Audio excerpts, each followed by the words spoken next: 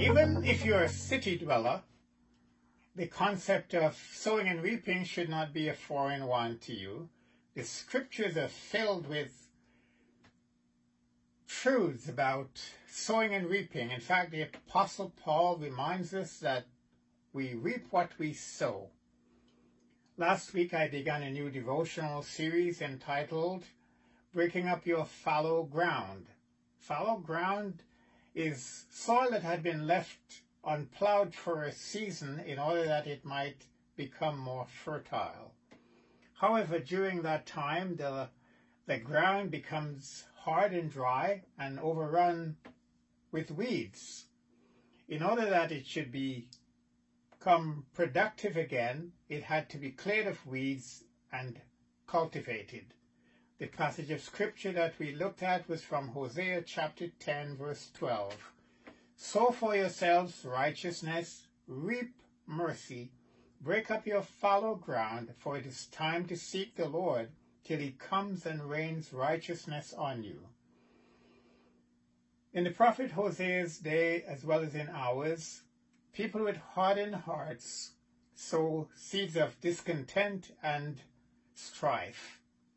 Hosea's admonition to us is to sow seeds of righteousness so that we might reap mercy. Did you know that your words and actions are like seeds that you sow into the hearts and lives of others? Those seeds produce fruit in our lives and in the lives of others. But just what kind of fruit do they produce?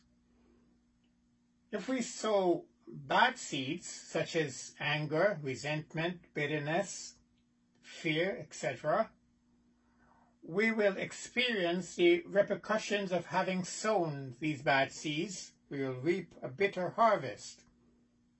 But when we sow seeds of righteousness, such as love, joy, peace, harmony, we will experience a harvest of righteousness. James 3:18 says, peacemakers who sow in peace reap a harvest of righteousness. In Scripture, God introduces the word picture of sowing and reaping to describe our relationship with Him.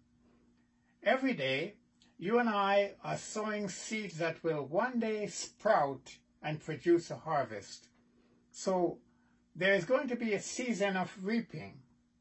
For some, that harvest is going to be incredibly joyous, but for others, the fruit is going to be a harvest of bitterness. This kind of seed we sow determines the kind of harvest we will reap. The prophet Hosea says, if you sow to the wind, you will reap a whirlwind. In other words, there's a kind of multiplication factor that takes place when we sow.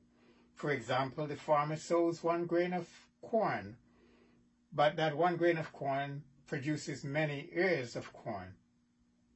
In the same way, if you sow seeds of righteousness today, the harvest will be multiplied tomorrow. As you can see, the process of sowing is not always a pleasant one. It takes work to break up the rocky soil and produce soil that is fruit-bearing. That's why the psalmist says in Psalm 126, verse 5, those who sow with tears shall reap with songs of joy. You see, the joy of the harvest will far outweigh the toil of sowing as the Holy Spirit produces the fruit of His Spirit in your life. Amen.